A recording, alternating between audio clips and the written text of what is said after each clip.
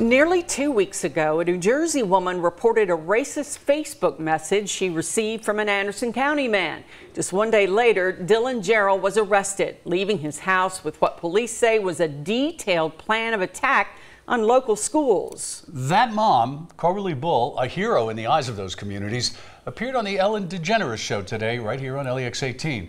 And of course, it wouldn't be an Ellen show without surprises. Alexa Helwig has more in tonight's Big Story at 6. This incredibly courageous New Jersey mom continues to gain national attention. The country got to meet Coberly Bull, a hero in the eyes of many Kentuckians. You prevented a major attack on schools there. That's what they're telling me. Yeah. That's what they're telling me. A mother's instinct, she calls it.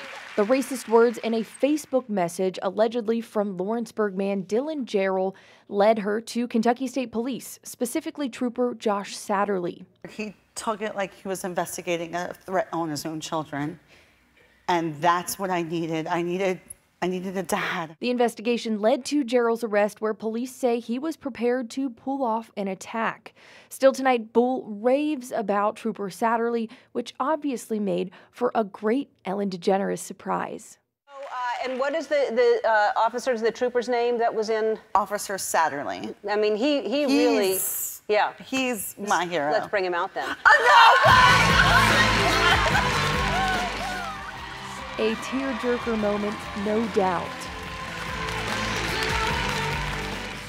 On behalf of the Kentucky State Police and the communities that I serve, we want to thank you for making that phone call. And Trooper Satterley made a proposal to the Bull family. The people of Anderson County are wanting you to come down at the end of November to our annual Christmas parade. So hopefully we can make that happen. Covering the news, Alexa Helwig, LEX 18 News. Well, Coberly Bull accepted the invitation and is excited to visit Kentucky next month. Ellen also surprised the family with a week-long trip to Fiji.